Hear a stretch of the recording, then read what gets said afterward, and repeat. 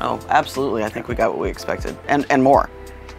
Because you have a vision and you look at it what the architect drew, but seeing it come to life. And I think the care that they put into it, thinking, okay, if I was standing here, which way would I go and how would we do that? And so yeah, we definitely got what we expected. I think the realization is when that 80-foot crane came in here and they picked this bad boy up, you know, with the big old straps, and you know, I laid it down on the concrete slab, which I had to actually lay down I had to do the concrete and lay out those little blocks to make sure it landed right on them. And I was so scared I screwed up the measurements, you know what I'm saying? Once it all fit down on top of the pads and we dropped all 4 of them in there, I think that's when it just went, wow. That was because it was just watching it being picked up and laid down was crazy.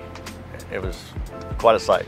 And actually it was funny, just again, on social media, we just 2 black boxes sitting here, and I'm like, look, there's 7 restrooms. People drove here just to see them before anything started, before we started any of the murals or any of the artwork or anything. People just wanted to see, how did you do this?